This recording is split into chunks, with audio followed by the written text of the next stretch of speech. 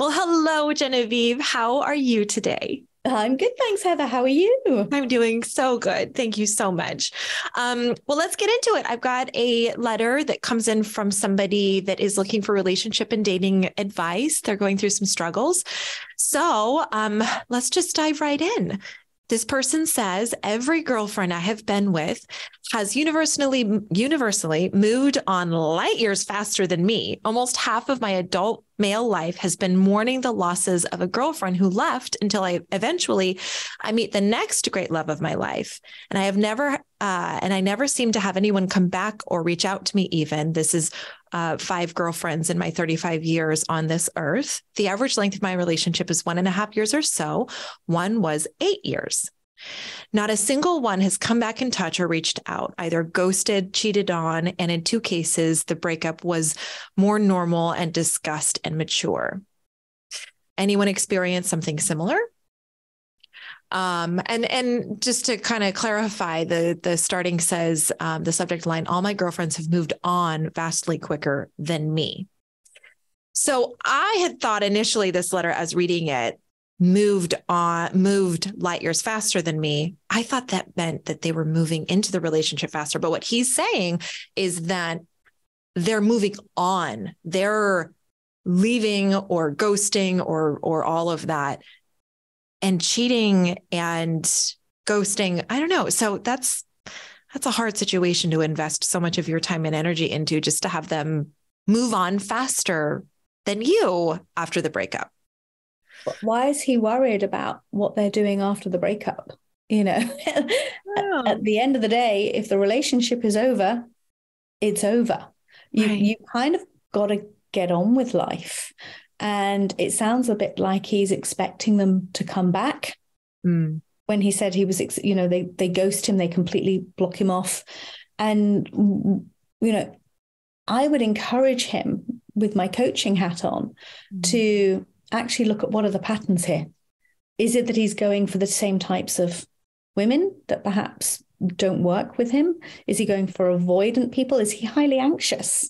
Right. Does he make people feel uncomfortable? And is he the one who's trying to fast track the relationship? I mean, I have so many questions for this guy. If he was sat right here in front of me, I would be digging deep right now. As you know me well enough, and I would be digging deep to understand a lot more. I think he needs to really look at, have a little bit of soul searching going on and understand what it is that potentially has gone wrong. Really, he needs to sit down with a coach. He really needs someone to unravel and unpick this and understand where his anxieties are coming from. I think the question is I was a bit confused by the question, but I think the question is how can they move on so quickly if they were in love with me? And I'm still sitting here pining, not able to move on as quickly with another relationship when they're moving on. Yeah. So I think if people have cheated on him, he's got to perhaps take some responsibility as to why they've cheated on him. Has he not given them enough attention?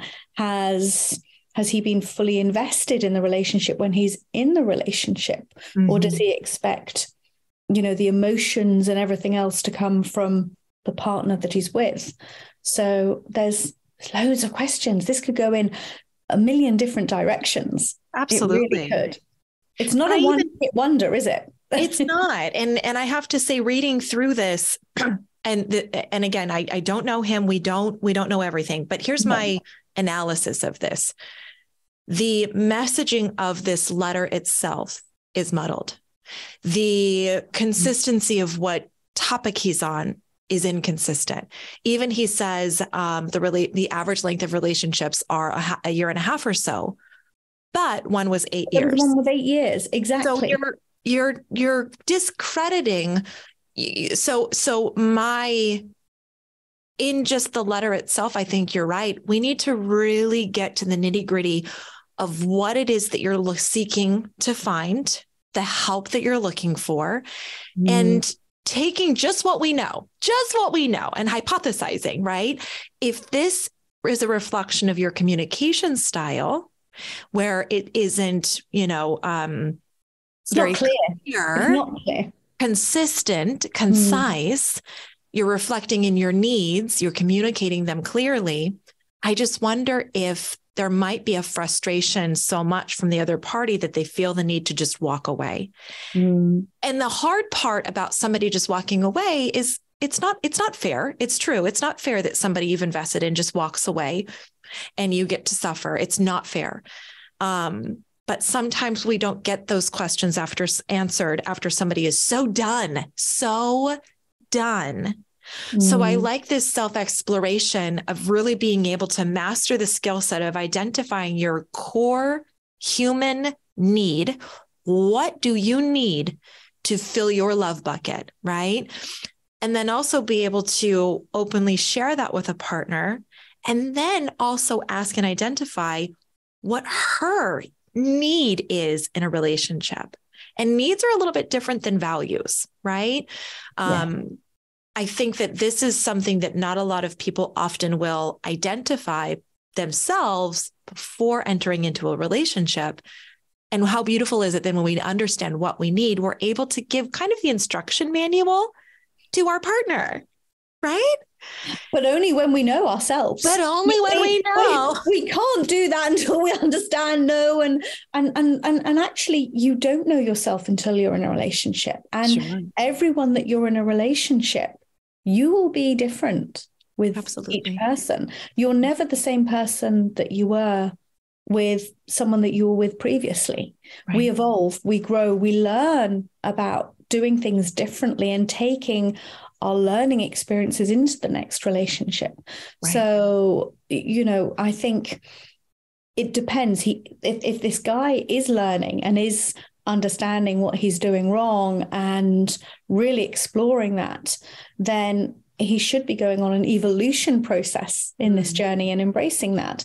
But part of me wonders if he's stuck a little bit. And I'm wondering if the 8-year relationship was the first relationship that went wrong, that he got burnt with. And then having the shorter relationships after is perhaps there's some unfinished work that needs to be done from the longer relationship that he was in.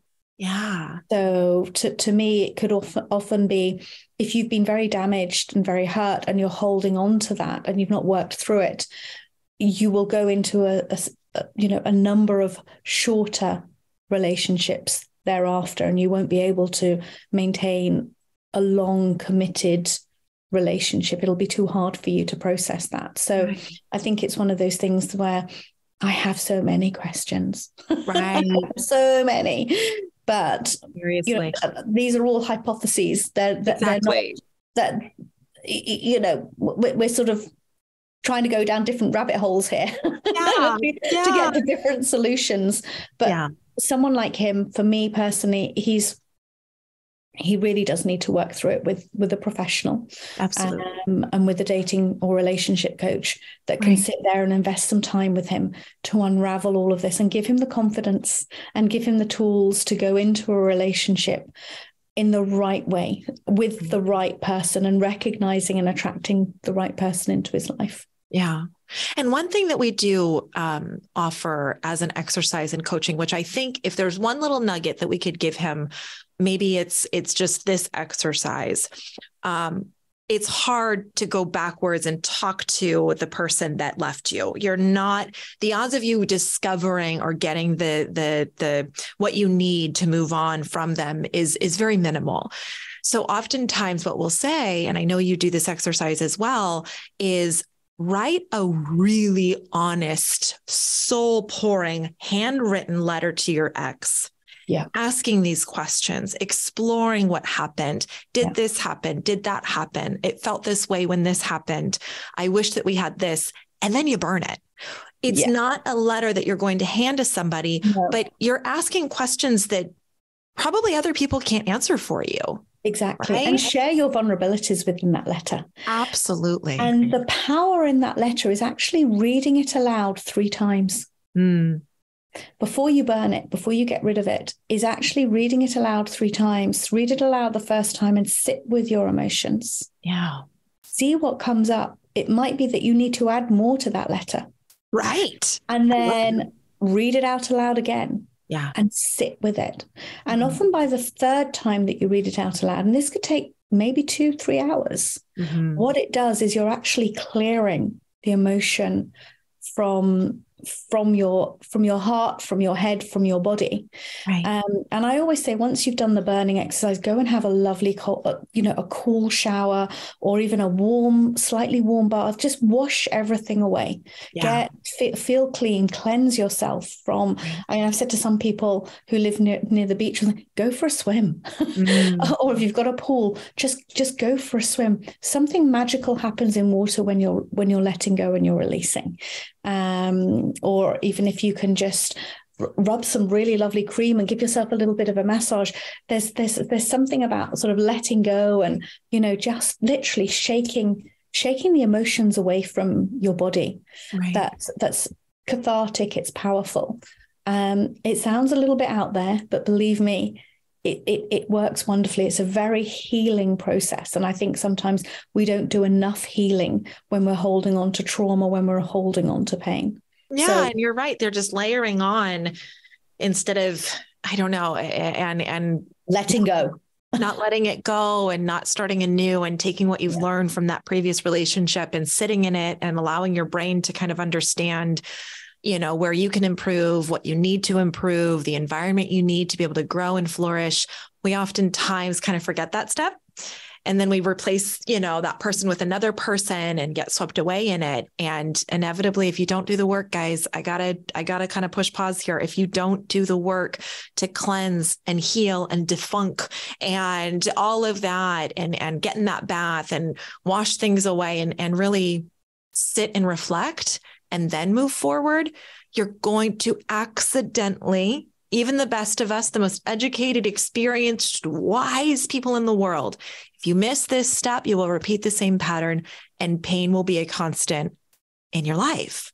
It's Groundhog Day, Heather. It is Groundhog Day. Totally Groundhog. I love that movie too. If you haven't watched the movie, watch the movie, guys. It's totally Groundhog Day. And it's crazy making too for yourself.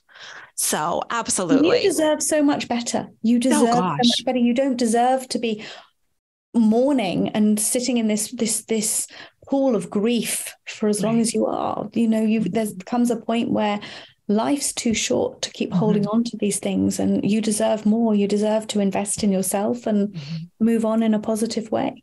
Yeah, absolutely. And oftentimes I will share this as well. It seems this gentleman, he did share his age in his little subject line. He's a little younger. He's over 30. And I will say that if we don't work on this pattern today, trust me when I say Genevieve and I are working with people that are, 10, double 20, that age. Exactly. That are just now starting to unwind and heal. So this pattern of behavior is something that you have to stop. You have to stop, and you have to stop expecting others to give you the answers that you need to heal. And it needs to be your journey. So I would say that is as much as we can give without actually, you're so right, Genevieve. This is something that we would need this human being in front of us to ask questions and do that exploratory conversation and kind of like you say, that fact-finding exploration to dig in a little bit more. But on the surface, we can at least give them some pieces of advice. There's some great advice in there. So yeah. Great place to start. Yes. Good place to start. Awesome. All right. Well, thank you so much. Of course, anybody that has letters for us, please send them in. We so value your time and commitment to yourself, your growth, your exploration, your curiosity. We love it all. And we celebrate you so, so much. So Genevieve, thank you for your time. And of course, if everybody likes this video, we give lots of really great advice. Genevieve and I love it. So like, subscribe, and of course, visit matchmakingcompany.com to learn more about how we help singles every single day. Thanks so much, Genevieve. You're welcome. Bye. Bye.